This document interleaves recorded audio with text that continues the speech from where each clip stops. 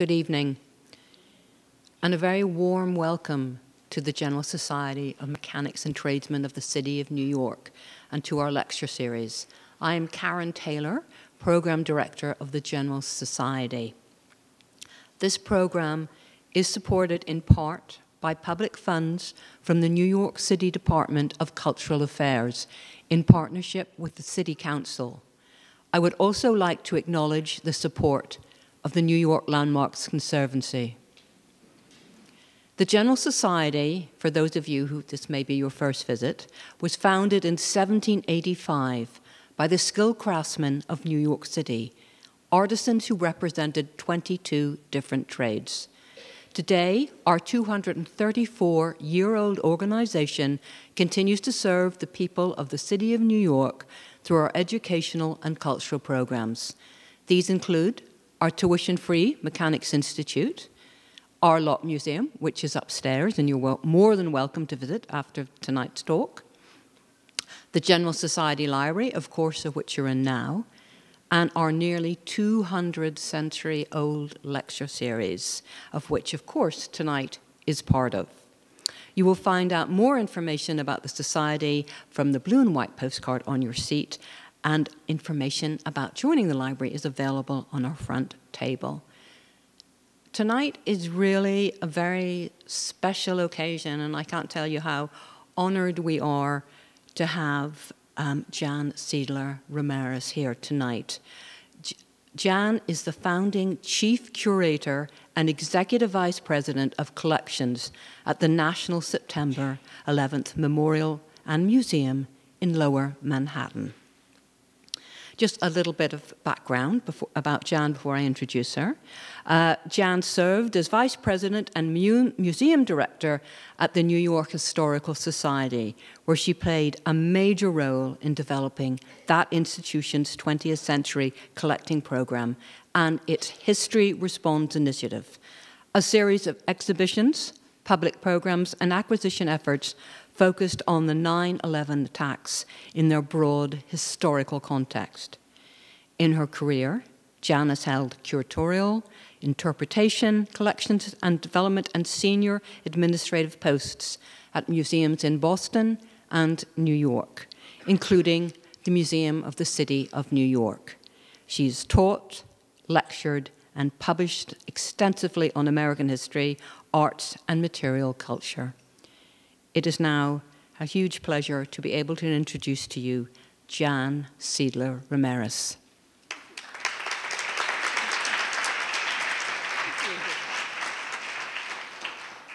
Thank you, everybody. You're very noble to come and, as the holiday season is starting, and engage with this topic, which never ceases to be emotional. When Karen asked me to speak, I love these opportunities because it's like a beading exercise, and you can always pull out a different bead, a set of beads, in this case a long strand of beads, and see where you're going with it. It's always different. So tonight I've done that, but mostly I really wanted to chat with you as New Yorkers about how you create a collection around a recent tragedy at the actual site of that tragedy. And I wanted to begin by mentioning a sort of unexpected accolade, I guess, that you could call it, that recently bestowed on the museum. And that is that annually, the website TripAdvisor invites its users to score their experiences in museums around the world. And in 2018, the National September 11th Memorial Museum was actually ranked #1, the #1 museum attraction in New York City, the #1 museum attraction in the United States, #2 in the world, after the Musée d'Orsay in Paris. But it's really the notion of the attraction that is a funny rub. It's a funny word to apply to what we do. And I think we've rationalized that as really representative of the unusual chemistry of memory and history and reverence and resilience that visitors experience when they make their way down to our site in Lower Manhattan, which they've certainly been doing in very significant numbers.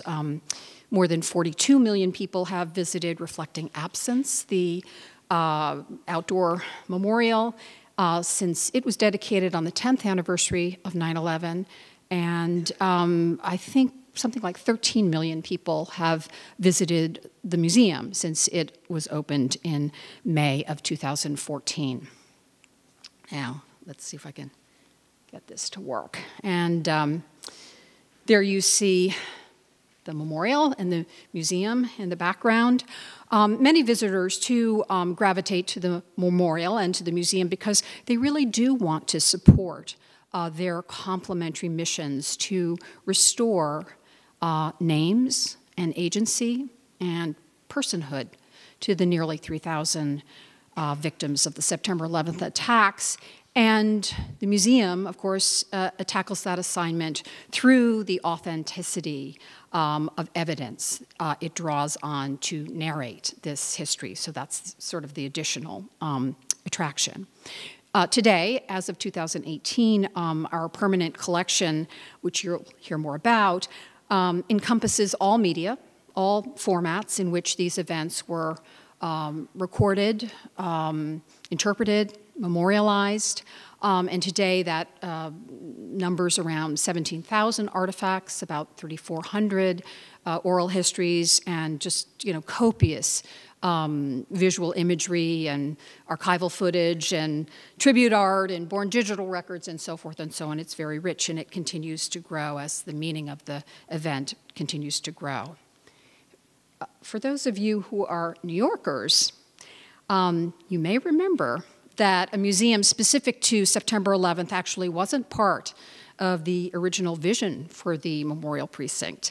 A quite generous space at street level had been reserved for the International Freedom Center, which aimed to offer a very broad brush survey of the fate of societies that have freedom and don't have freedom of various kinds, thereby turning a critical lens on hotbed topics like slavery and gender discrimination and the struggle for civil rights germane to the history of the United States. And it was that fault-finding potential that really undermined the future of this institution once its plans went public, when an alliance of 9/11 family members and first responders protested the IFC's choice as a tenant for this site, a very recent heartbreak. A sympathetic press joined that chorus, resulting in the IFC's abrupt cancellation in the fall of 2005, which catapulted forward the alternative plan to do a 9/11-centric museum. I can assure you there was no honeymoon period for the replacement project. Controversies continued to stalk practically every mile in the journey of delivering the Memorial Museum, starting with the very significant challenges of storytelling around a subject that is not only painful, but also still uncoiling, as those of us on the project front lines were rushing to sort of fix a first draft of that history, and trying to do this under intense media scrutiny, a climate of superheated local, national, and global politics with a lot of diverging expectations about what was and what wasn't appropriate to present on these charged acres. In 2006, the future home of the museum remained a raw hole in the ground. It was a tinderbox of sensitivities. And while most new museums are built to house objects, this one was actually an artifact unto itself, defined by the archaeological cavity of the missing World Trade Center. Some likened it to a giant, eccentrically configured reliquary. It took about 9 years to complete the museum, and much of that gestation, happened out of sight underneath the 8-acre memorial, which serves as the museum's roof. The New York architecture firm of Davis, Brody, and Bond were brought on to manage the build-out of the below-ground museum. The primary narrative experience today flows through about 127,000 square feet of a cavern that is studded with the skeletal vestiges of the towers and their original foundation. The main visitor pathway descends 7 stories down to bedrock, which represents where human engineering really interfaces with Mother Nature's glacial deposits of schist. So it's a very dramatic, potent space. There's a ramp, as you can see, that offers progressive revelations as you overlook the space. I want to say a word, sidestep for a moment, to call attention to the words that are actually conjoined in our title, Memorial Museum. These are relatively new forms of cultural institutions. Memorial museums are hybrids, really, charged with the entwined tasks of educating while honoring, of straddling history and remembrance, and trying to achieve that right balance between the head by drilling down into facts and the heart by setting aside opportunities for paying tribute. It's, I can assure you, a very complicated tension, more so when the institution itself does occupy the actual site of a mass trauma. For the 9/11 Memorial Museum, a way to navigate those dualities emerged from the real estate assigned to it.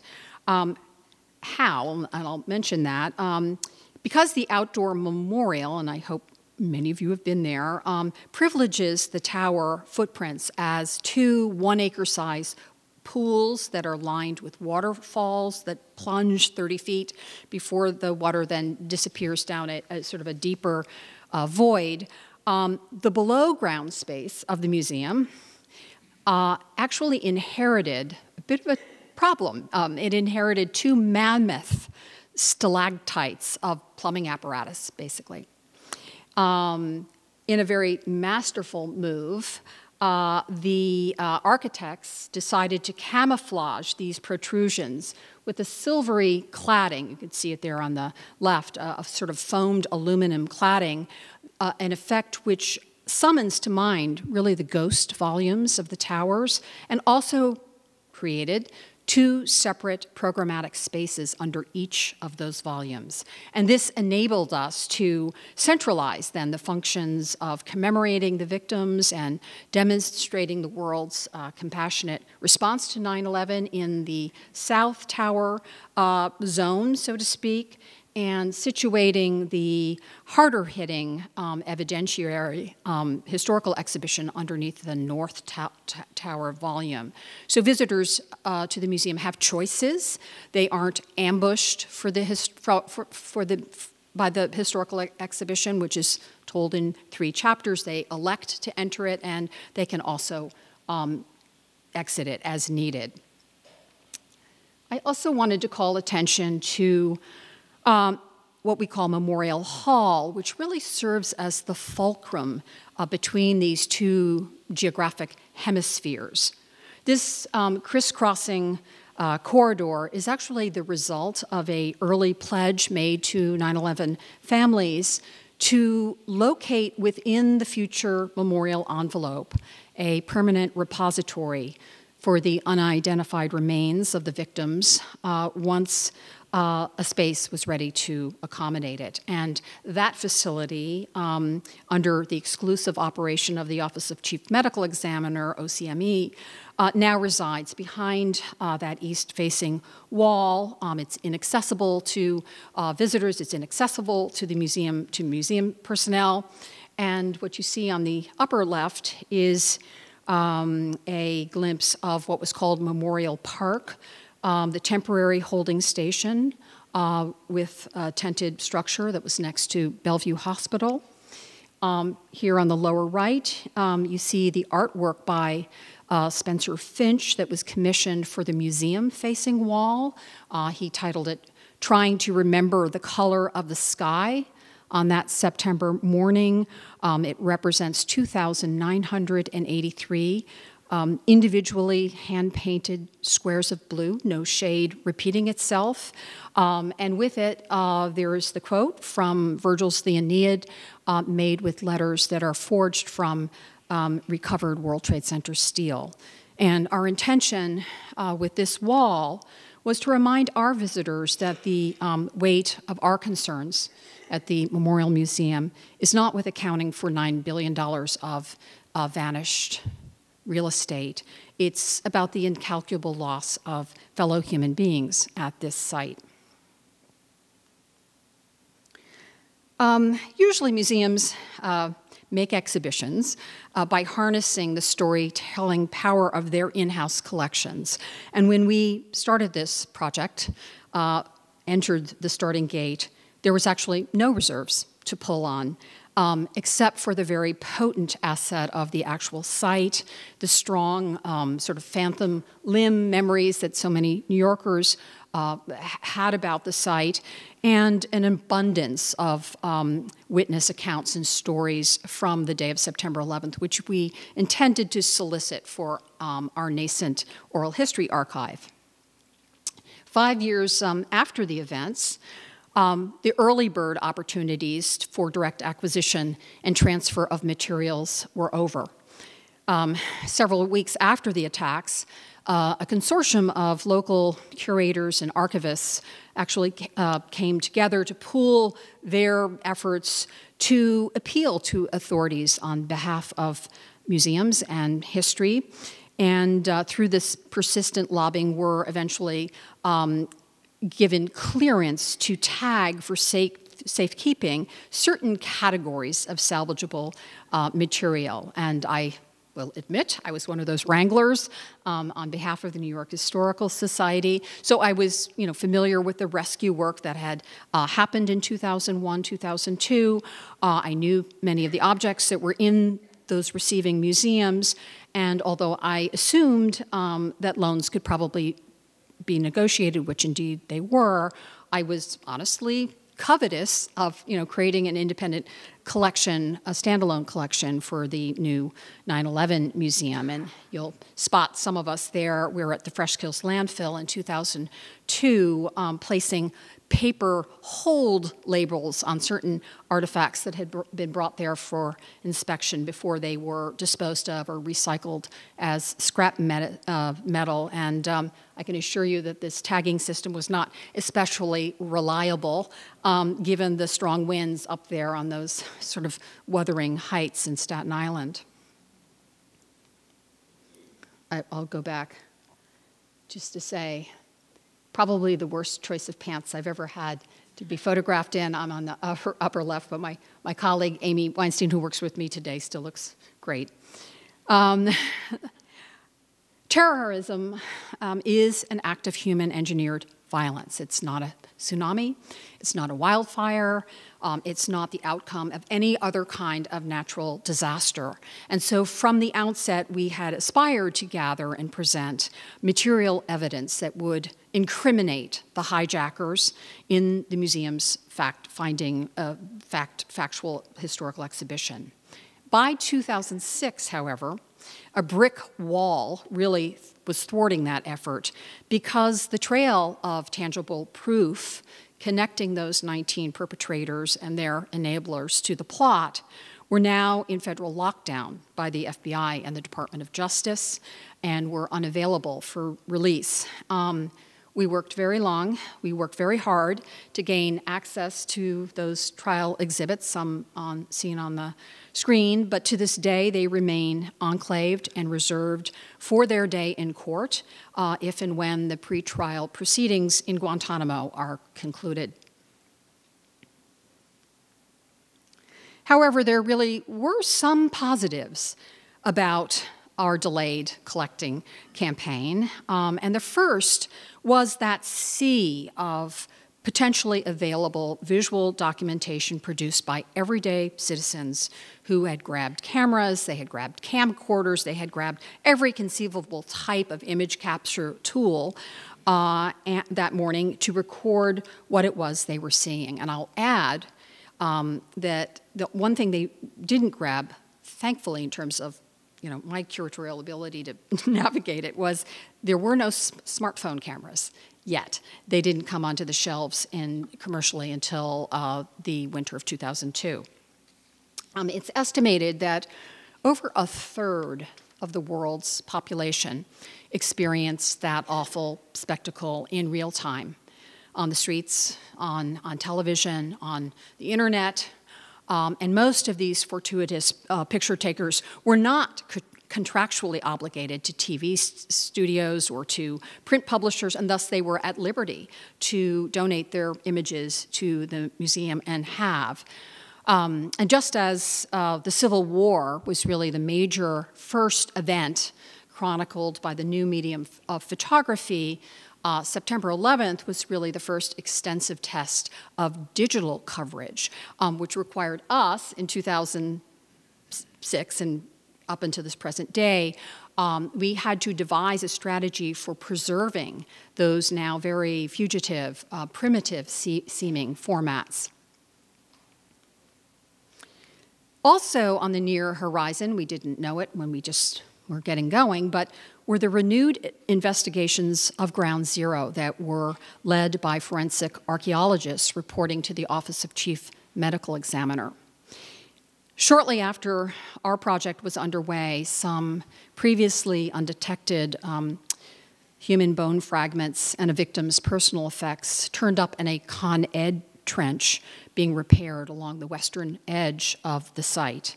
And this very unsettling discovery resulted in a second wave of excavations and rooftop searches in the cause of finding remains.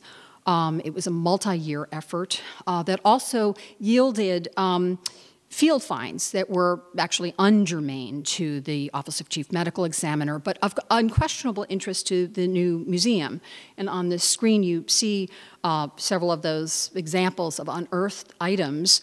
On the left, artifacts traceable to the site's pre-20th century history, which are very useful for reminding visitors that New York was a thriving port of world trade and consumerism centuries before the World Trade Center was built on landfill near the Hudson River downtown.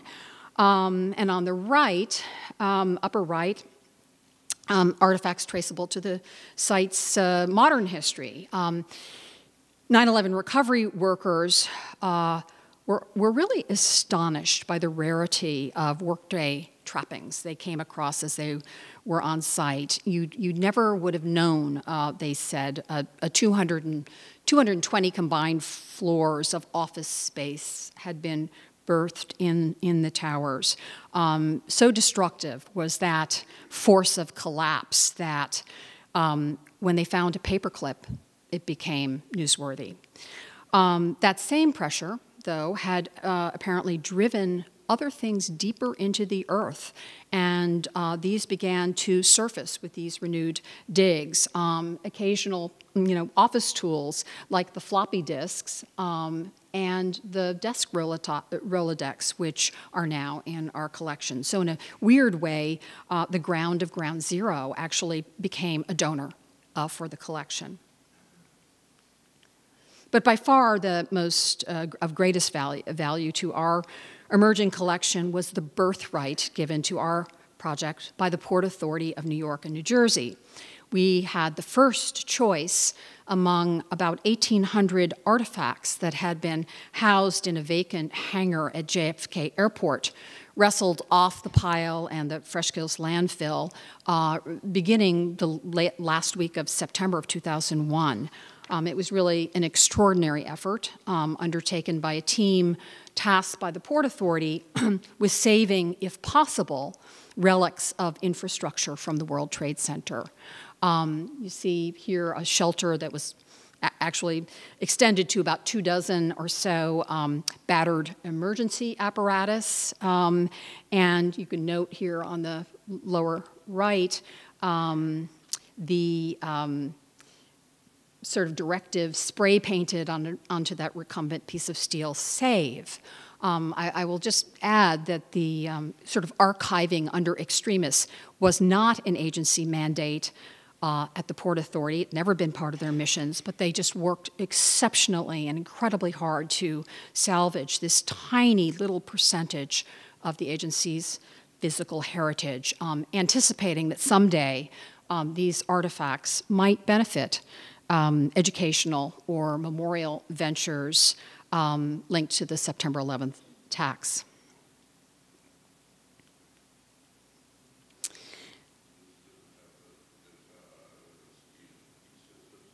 Mm-hmm. No, we don't. They've given it all away, and I'll talk about that afterwards if you remember that question. Hangar 17 warehoused most of the monumental objects that visitors see today in the museum. And through their distortion and their scale, these massive remains of the day really help to telegraph the brutal physics of 9/11. Consider here the examples of the so-called impact steel, spears of building structure splayed apart when hijacked Flight 11 plunged through the upper floors of the North Tower. These kinds of artifacts caused many installation challenges, given their size, their tonnage, and the logistics required to insert them back into the museum before the overhead plaza was sealed over. There were also design ethics and considerations to finesse. I mean, these were broken building bones. They were not contemporary sculpture, and aestheticizing their strange, intriguing torque really had to be avoided. On the screen, you're seeing two sections of impact steel, one at the left, undergoing a mounting test we did out at the hangar before it came down into the site, and at right, a 25-foot-tall section that commands the vista now of the museum's South Tower volume. Strategically, these colossal, space holders help to dramatize the macro impact of the attacks. But equally important were the much more intimate micro tremors sort of found in human-scaled artifacts, which thrust real people into that story vortex, everyday people who, like us, were imperiled because they went to work, because they boarded a plane, because they attended a meeting, or they delivered an egg sandwich to the wrong place on the wrong day.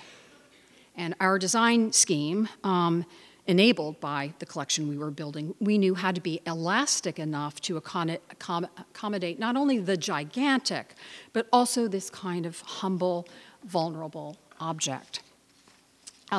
Personal property that was recovered at Ground Zero, for instance, wasn't just anti-mortem evidence of a mass homicide. These items were also cherished affidavits of human life. Sometimes a wounded 2x3-inch plastic ID badge, commonplace except for its context here, was all that came back to a victim's next of kin, outliving the person depicted on it. They were sometimes returned in sealed biohazard bags to contain the grit and the jet fuel stench, and thus, although these objects were really proxies for the disappeared, they were often just too wrenching for their receivers to keep, which accounts for their representation in some numbers today in the museum's collection. 9/11 generated staggering statistics.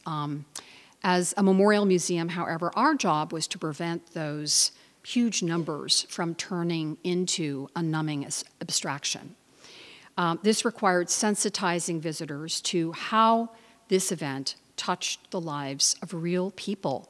And so empathy really was key. And for our collecting purposes, this meant identifying and building relationships with the different groupings of people, of protagonists, who were going to be present in our narrative. These were people that held a stake, the stakeholders, in how the story was going to be communicated to the general public. And our end goal, curatorially, was to convert those key stakeholders into donors of material that could authenticate their experiences.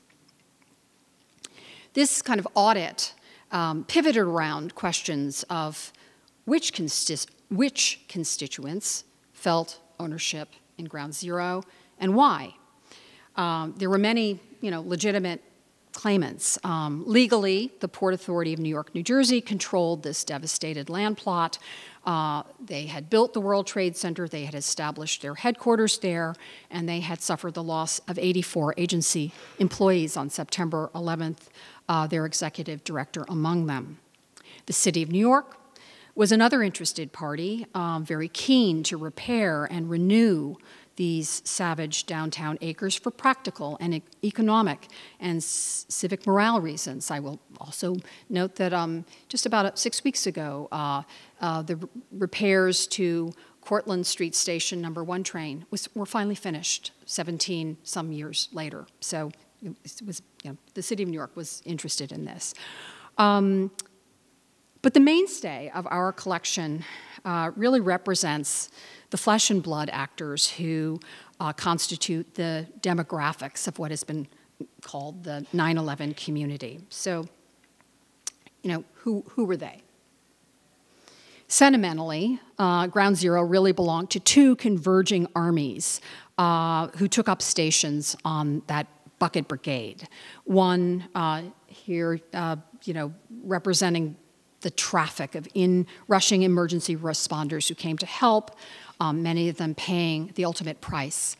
For the next 9 months, their colleagues stood vigil on site, searching round the clock for the missing. And in their eyes, Ground Zero was a battleground. No soldier, no brother would be left behind.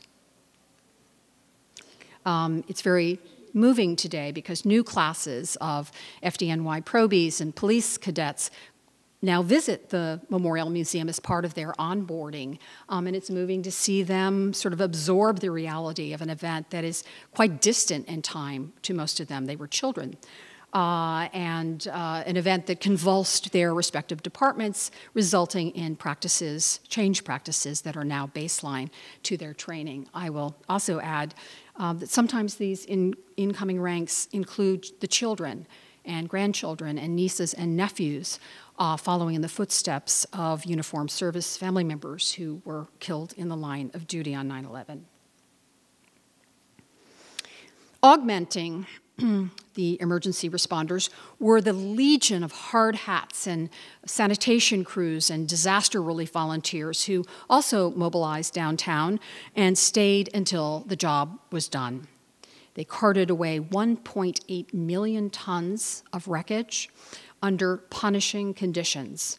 At first, they attacked that mountain of compressed, jagged debris with pickaxes and compound buckets, which then yielded to cranes and grapplers and heavy-duty demolition apparatus. And by New Year's, that pile had turned into the pit. And really by dint of their blood, sweat, and tears, these recovery workers exercised a very strong claim to Ground Zero. On September 11th, about 22,000 people escaped with their lives from the World Trade Center complex, and another 400,000 were evacuated off Manhattan Island by boat. And understandably, these survivors, some still suffering from PTSD and unmerited guilt over coworkers who were unable to get to safety, they cared very much about how their ordeals would be conveyed in the museum.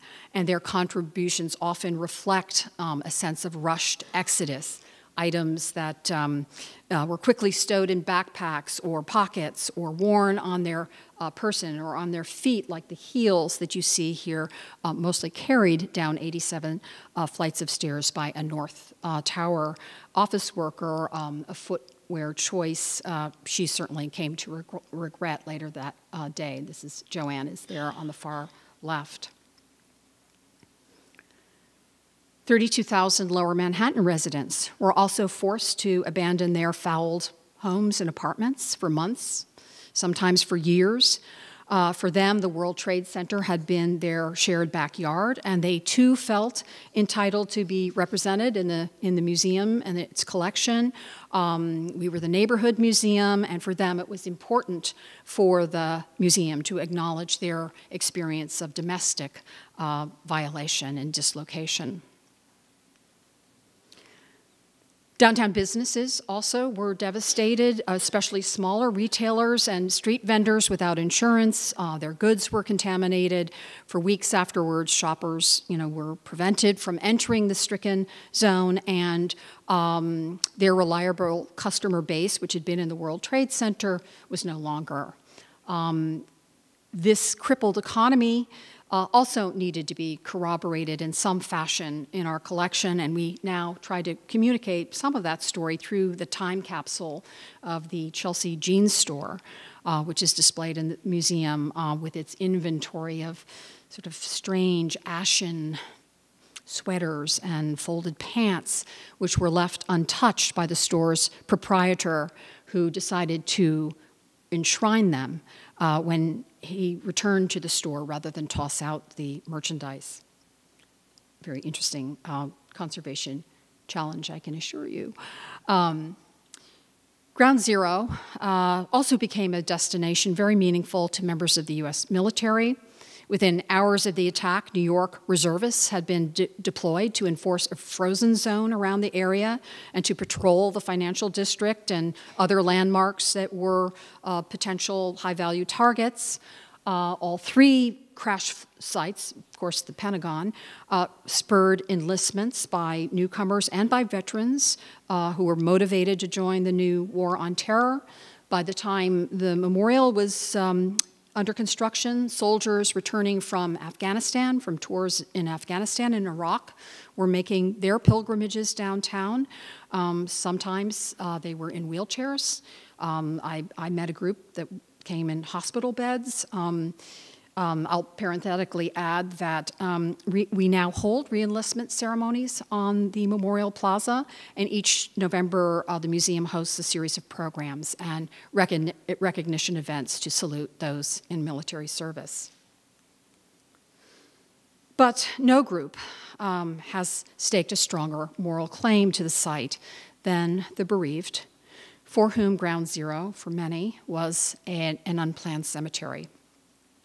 As of 2018, 40% of the 2,800 people killed in New York at the World Trade Center continue to elude positive identification, with the thousands of unclaimed human remains in the custody of the medical examiner's office, a predicament that has deprived the relatives of the rituals of proper burial and really significantly complicated their grief. And for those who were denied that cold comfort of certainty, or whose loved ones came back to them as fractions, Ground Zero is a sacred ground. It is restless, but it is also a very reverential space, and we have always had that in mind in what we do there. I would say that kind of unimaginable truth of, children, parents, spouses, partners, siblings, uncles, cousins who were obliterated in this fashion have really prioritized our engagement with this sizable stakeholder community of family members, and we have worked with them for many years to gather tangible proof of those unfinished lives. Today, objects and memorabilia donated by next of kin in memory of their loved one represents about 25% of our permanent collection. And because there are no time limits for accepting items that can individualize a victim, these holdings are steadily expanding. I will note that these types of things that have come in can vibrate very differently depending on, of course, their provenance, where they were found, and also how and where they're utilized in the museum. For example, in the historical exhibition on the North Tower footprint, victim-connected artifacts, especially recovered personal effects, often communicate very harsh truths. Consider the flattened helmet that was issued for protection to Kevin Pryor of Squad 252. Moments before the North Tower fell, a radio report situated him in a lobby area somewhere around the 24th floor of the North Tower. He was trying to aid people that were trapped in an elevator there.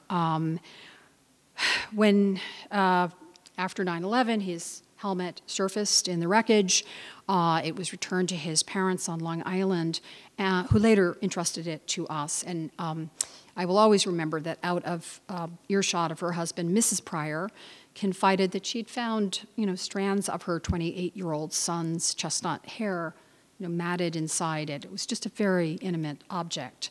The helmet's condition refutes any kind of softening euphemism applied to death after 9/11 to spare public sensibilities. As clearly, firefighter Pryor was never lost. He had not perished. He hadn't expired like a food product. A 110-story building had collapsed on top of him. In contrast, are the readings conveyed by objects that we purpose for sharing in the museum's memorial exhibition located in the South Tower space. And here, things most often perform as prisms into personality, suggesting how people lived on the job and off the clock, not how they died. Case in point, the choice of items received in memory of Charles Zion, who was an equities trader and a hard-driving senior vice president, Cantor Fitzgerald. At home in Connecticut, that same strong arm preferred to swing a golf club. Apparently, his family said not very accurately because he had marked his golf balls with the identifier lost, assuring that whenever they strayed into the rough, a finder would know whose locker to return them to. These were also knitting hands, a hobby that he pursued to relax from high-stakes finance. And soon after 9/11, his widow had found this project left unfinished, like his life. In the time remaining this evening, I want to delve a little bit further into two groups of affected people who are referenced in the museum's mission statement.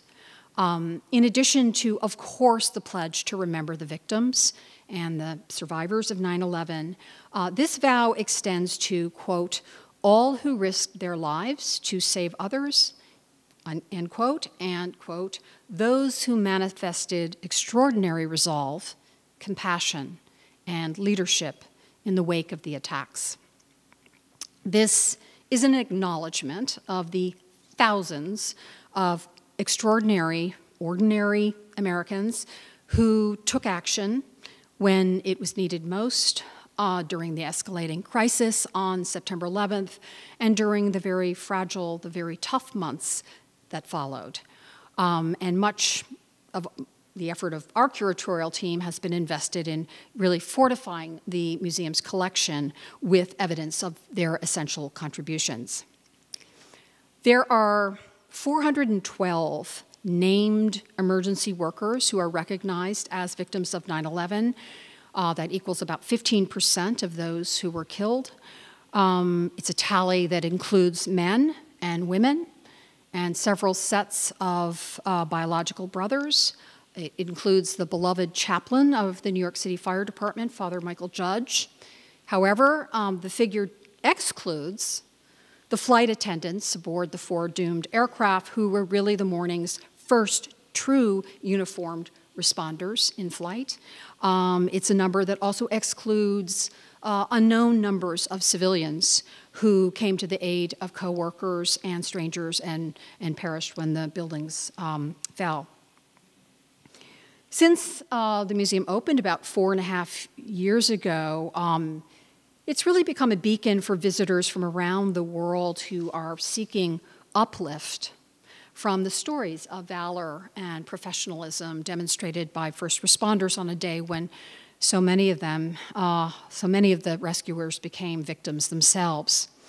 The next sequence of slides are specific to the FDNY, which suffered the greatest casualties on 9/11, and I apologize to the New York City Port Authority police, the EMTs, the court officers, and all kinds of life safety personnel whose sacrifice is every bit as deserving of acknowledgement and whose interventions on 9/11 are also represented in the museum and in our collection. It's probably no surprise that this fire truck, called Ladder 3, shown lying in state at the threshold of the historical exhibition, is really emerged as one of the most pictured artifacts in the museum, at least as measured by its star turn on Instagram and other social media sites. The truck's gravitas, I think, commands immediate respect. Its infirmities, the twisted weeping ladders, the decapitated front cab, all speak to the event it collided with here on the morning, or here, the World Trade Center on the morning of September 11th. The object we have attached to it specifies that when the alarm sounded before 9 a.m. that Tuesday morning, 11 members from this particular company of senior firefighters jumped on the truck and sped downtown. And like so many of the responding units, Ladder 3 was riding heavy with men coming on shift and others just rotating off duty, but who elected to join the run anyway.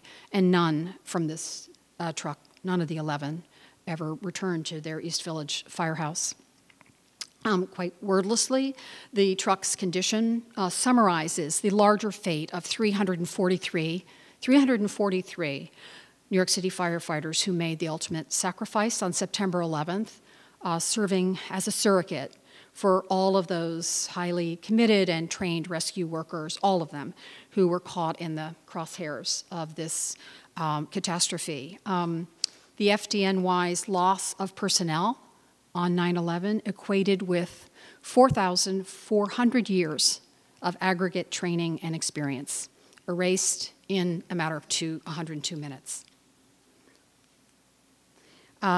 Bravery, seniority, body armor, none of this offered any immunity from this catastrophe. In his long career with the fire department, William Feehan, who you see on the upper left, had held every position and rank from probationary firefighter to deputy commissioner of the department, which was the office he held when he was killed by the collapsing South Tower, making him the highest ranking member of the fire department to die in the line of duty that day, and at age 71, also the oldest. The badge that you see below was found on his person and returned to his children, who then later donated it to the museum. Even St. Florian, the patron protector of firefighters, couldn't work a miracle for Rescue 4's Darrell Pearsall, who was wearing this good luck medallion around his neck that was later recovered with his remains and his special tools. When Ladder 3 was lowered into the museum by crane through a hatch hole that we left open in the Memorial Plaza to accommodate it, the object received full department honors. Despite the blistering heat of July on the day of the ceremony, attendees wore their Class A dress uniforms. A chaplain was there to offer a solemn benediction. Bagpipers played for the company's survivors, for the widows and children of the victims who were invited to bear witness.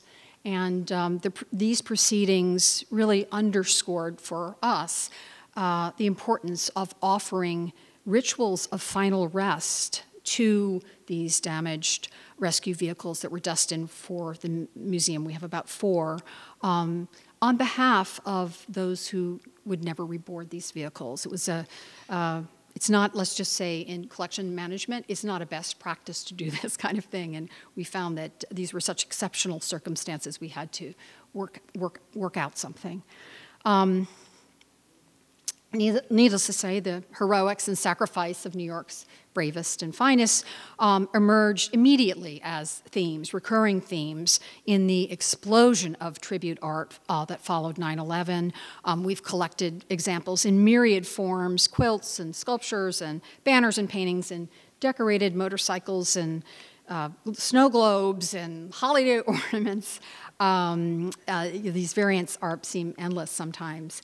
Of course, we've collected photography documenting some of these more ephemeral eulogies on surfaces that sometimes can seem surprising. For example, the barn door on the right in rural Orange County, quoting that iconic photo by Tom Franklin of the 3 firefighters raising the flag in the ruins of Ground Zero on the afternoon of the 11th.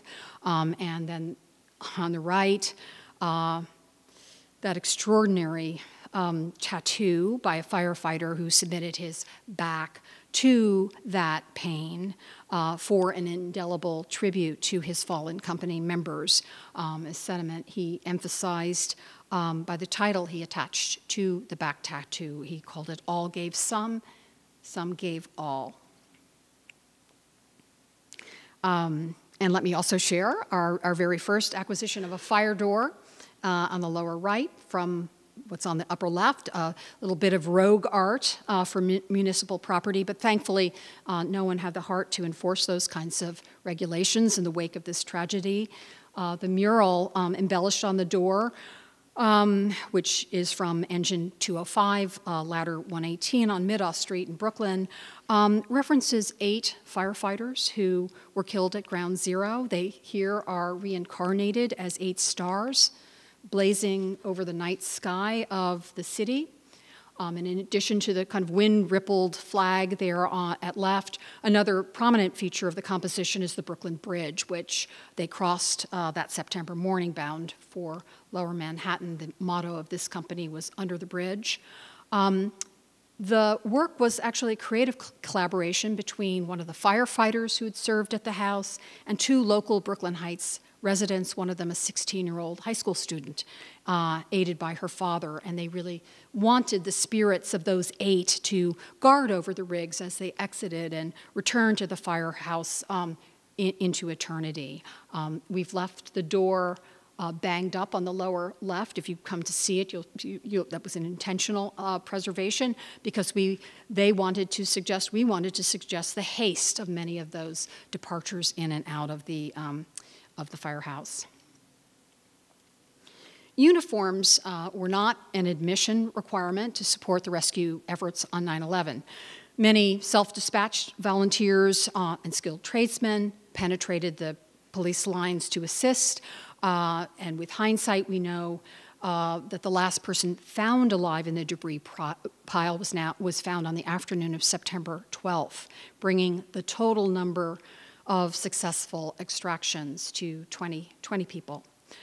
Ambulances that were awaiting the injured stayed empty.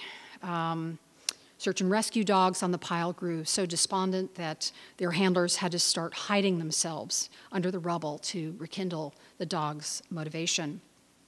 By the week following 9/11, a credentialing system had been instituted for all seeking access to the site because of its extreme hazards and the importance of locking it down as a crime scene. New York City's Department of Design and Construction took charge of managing this process, starting with verifying the training of anyone who was keen to help and standardizing their use of personal protective equipment, at least in theory. As rescue optimism faded, the priorities at Ground Zero transitioned into an outright recovery and destruction, deconstruction and cleanup operation, a feat that was accomplished by Memorial Day 2002 with just incredible speed. An estimated 90,000 people participated in this effort, with union workers and construction trades serving really as the backbone of the effort. They were carpenters and iron workers and plumbers and pipe fitters and teamsters and longshoremen and electricians and operating engineers and welders and waste collectors, and that's just an abbreviated list. And laboring, of course, beside them were the uniformed firefighters and police officers, members of the clergy, civil engineers. It was just this extraordinary effort. You see some of these folks depicted in these very noble faces, sort of recorded, which were recorded through a giant Polaroid camera in the studio of Time Life photographer Joe McNally. Just weeks after September 11th, his studio is located about a mile north of Ground Zero. It's just an outstanding archive of about 246 portraits now in our collection. In canvassing this vast community over the years, we've acquired a stockpile of gear and outerwear and access badges worn on the site, which many had saved as sort of proud passports. These objects help to humanize that Ground Zero aggregate. And also, they often come with highly personal reflections from the men and women who contributed them. Especially resonant are the battle-worn boots and work gloves that many have donated. Many of them, with, in terms of the shoes, have blistered soles, which speak to the burning metal they had to walk over. Frequent boot changes were absolutely essential because the fires under the pile were not extinguished until late December. And on the right, a pair of gloves that were given to us by an ESU officer, David Brink, who remembered picking them up at a supply station on site on a very discouraging day of digging, and then noticing the message of support on their palm. And he, probably written by a stranger who had sent the gloves there, and it reminded him that the rest of the world cared and appreciated his exertions, and it really rallied him. In the startup phase of the operations, there was a lot of specialty equipment and electronics dispatched to Ground Zero, kangaroo cranes and ultrasonic probes and pole cameras and so forth. These things came and went very quickly. What stayed from the beginning to the end were welding torches and tried and true hand tools, shovels and rakes, and garden trowels that were suited for the precision coming of debris in the search for small body parts. There were also lightweight sleds called Stokes baskets, which were kept on reserve just in case something was found and needed to be respectfully carried off. Grapplers were the ubiquitous workhorses on site. Their operators performed this wonderful sort of touching ballet with the FDNY personnel called spotters, in which the claws would go and they would pull a big mouthful of debris and rebar up, very, very gently shake it, invite the spotter to come over and have a second and a third look for any traces of remains or clothing that might indicate a body was in the area. We actually have one of those claws that are now on display in the museum in the collection. This work was never routine. There were risks, contingencies. The labor was physically and spiritually taxing. Passions ran high, especially when conflicts developed over the differing priorities of recovery and cleanup.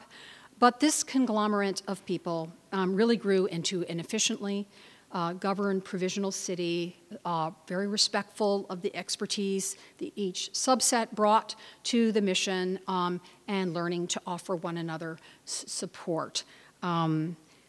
I will also say that people don't think of the 9/11 Museum as having special exhibitions, but we do. And this just went up. It's a tribute to the group of highly skilled ironworkers called Skywalkers, who had a long and interesting connection to the site. Grandfathers having come to build the original World Trade Center, their sons having come to participate in its deconstruction, and their grandsons having come back to raise the new towers and high rises downtown. So it's a very wonderful story.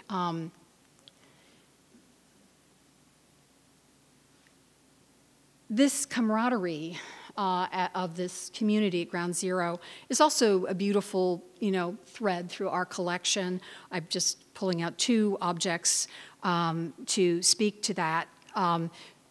This was a lanyard and ID on the left, worn by a Salvation Army volunteer who worked at the food tent nicknamed the Taj Mahal at Ground Zero. As the weeks passed, her lanyard became thick with pins and patches and mass cards that had been given by grateful recipients of her very warm hospitality. I mean, crisis had jump-started this community, but really true friendships emerged from it.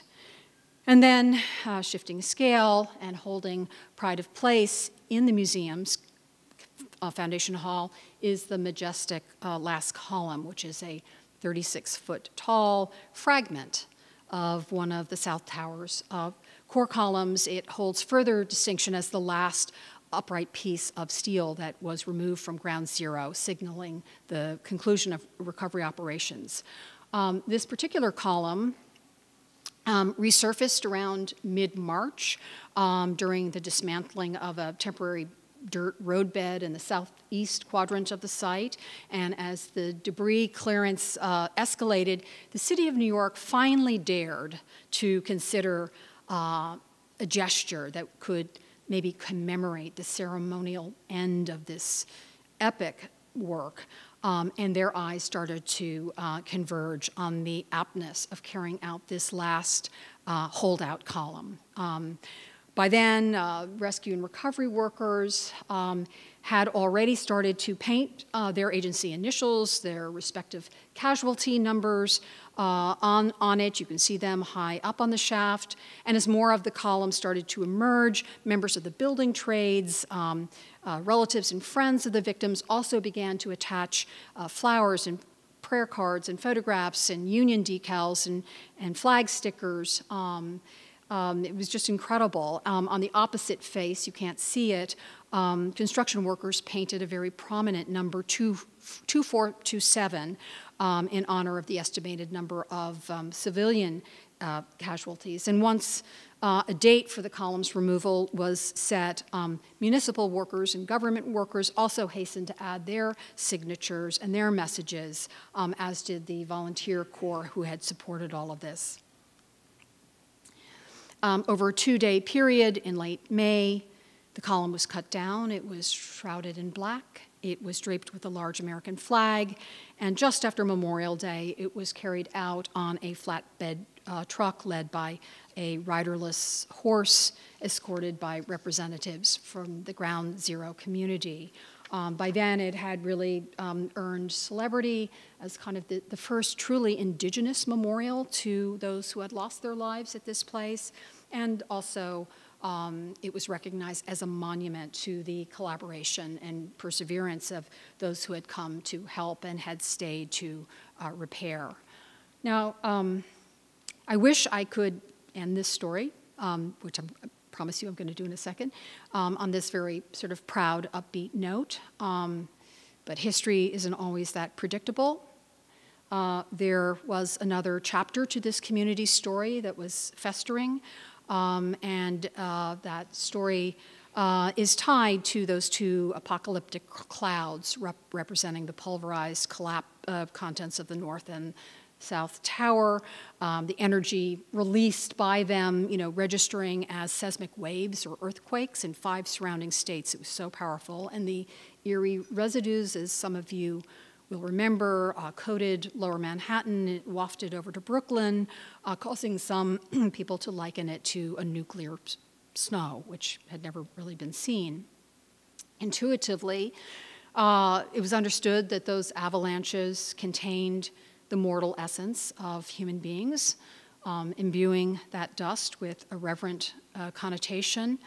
But as time has confirmed, those cloud components intermixed with the fires at Ground Zero also set in motion an environmental disaster that was miscalculated for weeks, if not years, in terms of its adverse impact on human health. The perception of the World Trade Center dust therefore started to evolve from something that was sort of tragically and ineffably human, everything we hold most dear, to everything we should also fear.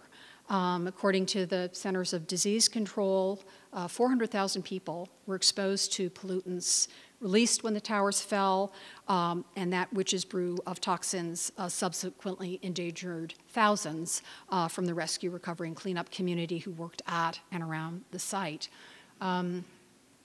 Today, there are 83,000 individuals living in all 50 states who are enrolled in the CDC's World Trade Center Health Monitoring Program, and as of Labor Day 2018, there were almost 9,800 responders and survivors who had been diagnosed with 9/11-related cancers and ailments, often suffering multiple conditions. The museum's collecting has therefore had to take a sobering turn with respect to documenting this community. Just one example, a pill board created by a fellow named Freddie Noboa. He was a paramedic who had worked on the bucket brigades prior to 9/11. He was a healthy non-smoker, rarely took an aspirin, but by the time this photo was taken at a rally advocating for the government's help in meeting the medical care needs for the underinsured Ground Zero personnel like himself, Noboa was no longer able to work. He was reliant on 23 prescription meds a day and breathing apparatus to stay alive. So severe were his respiratory problems. The bottles on the pill board actually represent the emptied shelf contents of his home medicine chest. But we've also tried to gather items representing the grassroots campaigns that were mobilized to gain these individuals and their families adequate medical treatment and disability compensation, a goal that was finally achieved with the reauthorization of the James Zadroga Act in 2015, which will help meet the needs now of this ailing population through 2090. On the screen, you see the patch-covered jacket that was worn by activist John Field. You see him there, worn on countless trips he made to Congress and to Washington, D.C. to appeal for coverage and compassion, often accompanied by the late-night host, Jon Stewart, who is on our board at the 9/11 Memorial. John himself had had his foot left foot crushed by a beam that had toppled on it on his second day on the pile. Regrettably, legislation isn't curative, and as of today, about 1,700 responders and survivors have died, almost a quarter from the FDNY and the New York Police Department. Half of the folks who are enrolled in the World Trade Center Health Program have been now diagnosed with at least one 9/11 certified illness, creating a collateral generation of 9/11 victims whose numbers may someday exceed the 2,983 names that are etched on the memorial pools. So these repercussions just defy closure. But as the story evolves, the museum memorial are committed to evolve as well. And one very public demonstration will arrive sometime next year with the dedication of the Glade on the southwest quadrant of the outdoor memorial. Fencing just went up around it in anticipation of this work. As conceived by Michael Arad and Peter Walker, designers of the original memorial, this modification will feel organic It will take the form of an outcropping of 6 boulders appearing to push their way up and skyward from the plaza's otherwise horizontal plane. The stones will be rough. They will be worn, but they will also convey natural strength, gesturing the fortitude and dedication of the thousands who contributed their best here. Visitors will also probably encounter a quote or a short statement to that effect made from reforged World Trade Center steel. We feel that it is time and it is right to formally acknowledge their service and their sacrifice at this venerable place.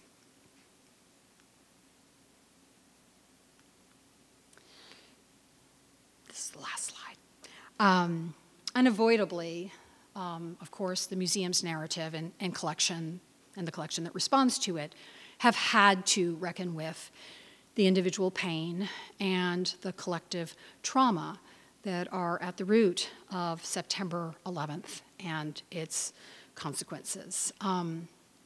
The institution, however, offers far more than the autopsy of a single day defiled by terrorism, which altered our global security.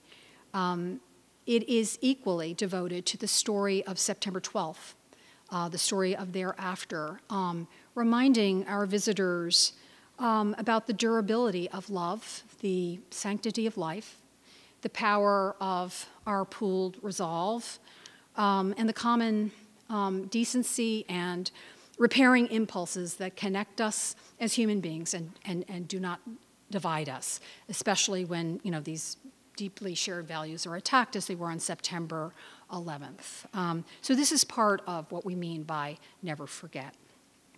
It was impossible to have foreseen 17 years ago in that bleak aftermath, but the backdrop our visitors encounter today when they exit the museum and the memorial is perhaps really the consummate takeaway message. They are seeing a reborn skyline, concretizing the city's resilience. They leave the Memorial Plaza through a grove of living, flourishing swamp oak trees whose leaves undergo seasonal changes. Yes, they drop, but they also bud out each spring, and they offer a canopy of refreshing shade. And I think these are cues that confirm that 9/11's legacy also embraces hope. It is not petrified in despair unless you're trying to find a parking space around the memorial. So that is my presentation. I'm happy if you have any time. Oh, sorry.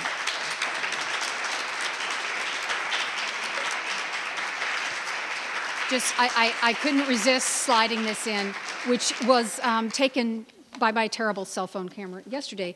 But yesterday we invited all the surviving members of Ladder 118 and in 205, family members whose loved ones are the stars, the young woman, not so young anymore, now graduate student, and her dad, to come to the museum because we've just installed the door in our tribute corridor, and it was just really a wonderful moment to watch. So if you have any stamina left to ask questions, I'm happy to. Yeah. I have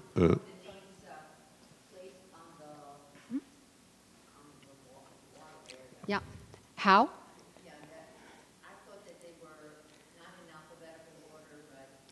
Right. It's a great question. So the question was about how the names are arrayed around the memorial pools. And the original concept, which was never implemented, was that they would be randomly arranged because Michael Arad, the designer, said this was a random act of violence. You died, unfortunately, because of where you were, not necessarily who you were. But I think family members in particular, they had spent way too many months and years waiting and looking, and they did not want that. So a modification was achieved where the sort of intelligent geography, if you died in the North Tower, your name would appear there. If you died in the South Tower, your name would appear there. Flight 11, which came in, would be on the North Tower. Flight 175 that came in the South Tower. All of the first responders were grouped on the South Tower pool together because the point was made that they were a differently moving traffic. They were sworn municipal employees doing their sworn duty, and that traffic was a little different than the innocent people that were just, attacked in the buildings. So they're grouped together.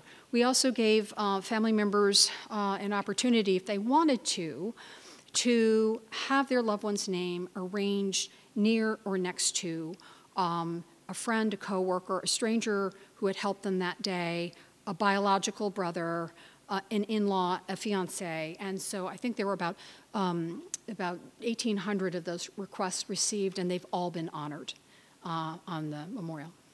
It's meaningful to the families. It is not going to be necessarily meaningful to the public unless they, pick up the app or, a guide to it. But it's a very beautiful thing to see. Please wait for the microphone to ask your question. Thank you.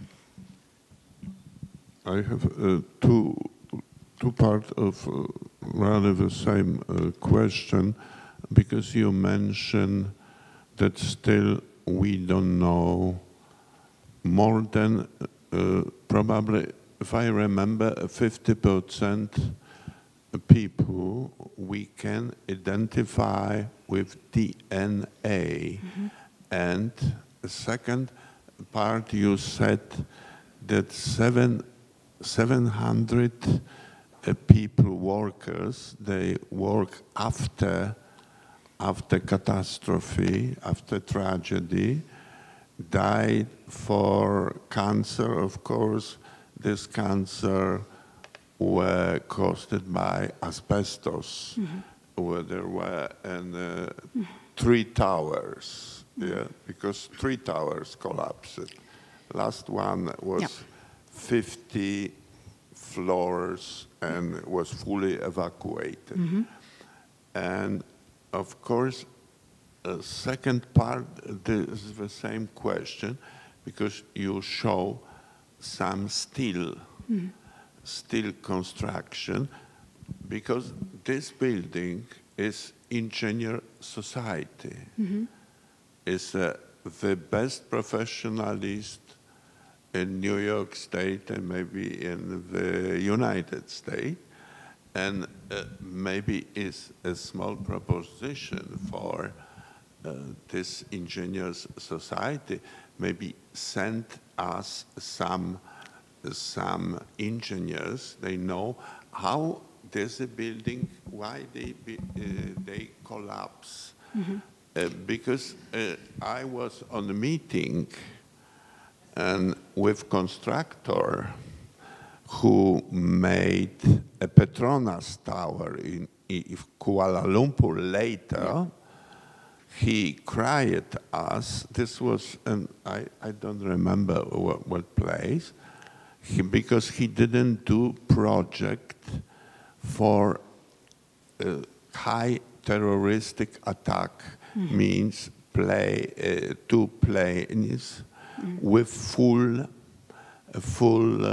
gasoline. And if I can just step in for 1 second, I would say, because you brought up a lot of interesting points.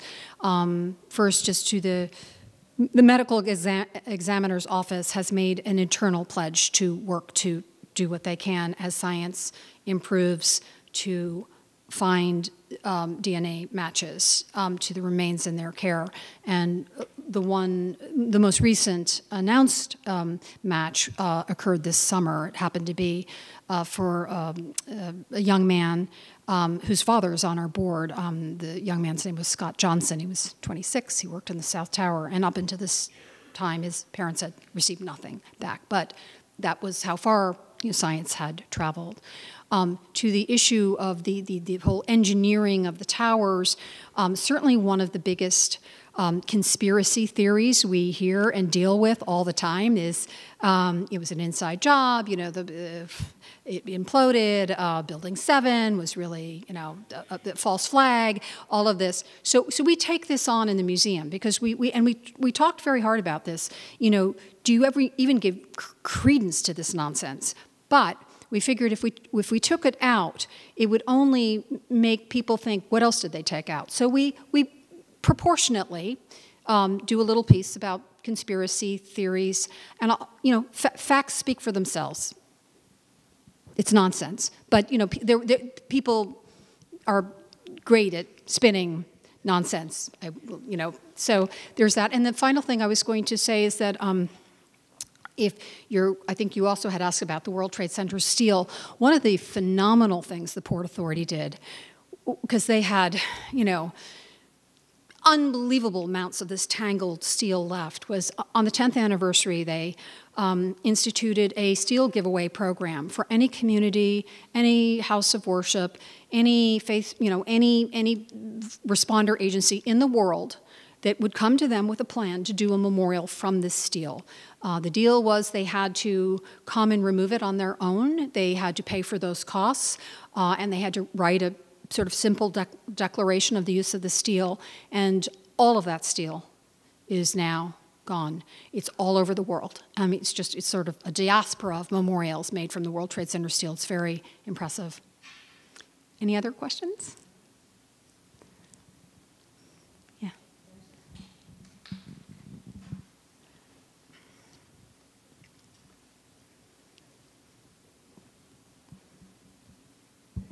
I was just wondering, the design rendering for the memorial glade had those 6 boulders that emerged from the ground. What's the significance of the number 6 in the context of the glade? That is a really good question. I'm not sure I know. I think one looked a little too weird, or maybe they were trying to balance it. I'm not sure, but I do know that they've quarried the stone already. They've gone. It's a Canadian stone, granite. And we've just seen the rough-hewn pictures of it, and it's in a part of the memorial we called the glade, which is has grass, and it's not at the pools, but family members, when they come, hopefully feel they have a place to go. There's a room for family members, private room in the museum. Survivors feel their story is told. All those stakeholders sort of find themselves, but the rescue recovery workers felt they had nowhere to go and actually find one another and kind of grieve with one another about all of this second generation of suffering. And so, we heard them and we agreed. Yes. This will be the last question. Yes. Does the museum have any connection to the new building, the Freedom Tower? No. No. Nope. We're often asked about that. We have things in the collection about its building, but we own and operate our site, but our landlord is the Port Authority of New York, New Jersey. So as those of you probably know, the 16 acres of the World Trade Center are not controlled by the City of New York. Very interesting dynamics. So, in a way, we report to 2 governors of 2 states, and, the City of New York is, of course, highly interested in what's happening. They've got infrastructure running through it, and it's complex, but all of New York City real estate's complex, right? Okay, thank you very much. Thanks.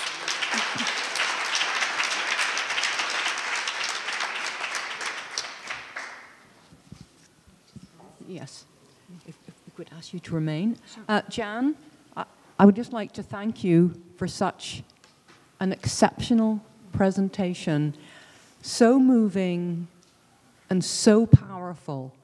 And we're very honored that you could share your experiences in building the collection, and you covered so much. And we also want to thank you for the focus on the tradesmen. Thank you very, very much for speaking here this evening. Thank you so much. Thank you. Sure. And we would like to make a presentation to you, and to do so is our Executive Director, Victoria A. Dangle. Jan, again, I join Karen in gratitude for what you have worked to put together. You have your sensitivity, your brilliance in discussing this terribly difficult topic. I not only speak to you as the executive director of the General Society of Mechanics and Tradesmen, but I speak to you as a native New Yorker. I speak to you as the daughter of a local 14 operating engineer and crane operator. I speak to you as a person who was on Wall Street on that very day and enveloped in dust and walked those streets.